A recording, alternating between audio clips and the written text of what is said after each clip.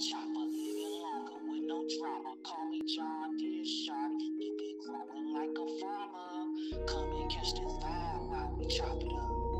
What's the topic? We choppers, we can chop it up. Hey, come and catch this vibe while we chop it up. What's the topic? We choppers, we can chop it up. Let's get it. And my people's at the spot, popping bottles of that water, skipping on that fast food, picking veggies out my garden. I go hard on eat good, and I put that on my mama. You a wanna? I'm a chopper, living longer with no drama. Call me John Deere Shotty, he be growing like a farmer. Come and catch this vibe while we chop it up. What's the topic? We choppers, we can chop it up. Hey, come and catch this vibe while we chop it up. What's the topic? We choppers, we can chop it up. Come and catch this vibe while we chop it up. Clinton Roosevelt, Horace Greeley, and Charles Dana, foremost newspaper publishers of that time, were appointed to head a committee to raise funds for the new venture.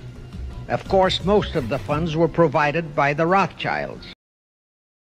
It was used to finance Karl Marx and Engels when they wrote Das Kapital and the Communist Manifesto in Soho, England.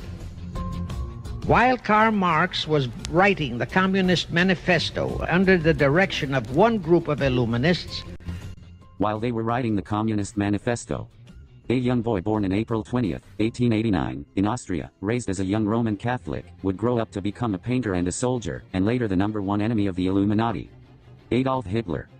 After several rejections of becoming an artist in Vienna, Hitler with great ambitions would join the German Workers' Party to restore his land and abandon the treasonous Treaty of Versailles.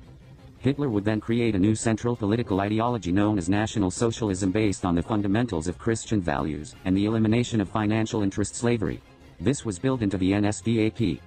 In February 27, 1933, a communist revolt burned the Reichstag building. Hitler and his comrades took the opportunity to become leaders of Germany. Ever since then, the Illuminati would use the Allies to provoke National Socialist Germany into war. In 1939, Polish Jews and Bolsheviks would kill around 58,000 ethnic Germans in Danzig.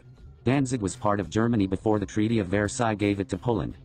Hitler and Schott took immediate action to ensure peace with the Allies to allow Germany to stop the massacres. They refused. The Illuminati got their Second World War. Roosevelt, also a godman in the eyes of the American people, followed the same technique in 1941 when he used the prearranged Pearl Harbor attack as his excuse for hurling us into World War II.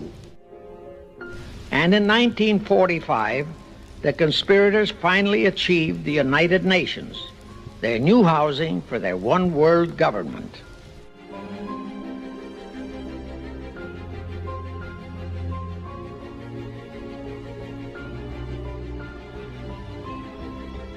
The New World Order will bring war in the name of peace.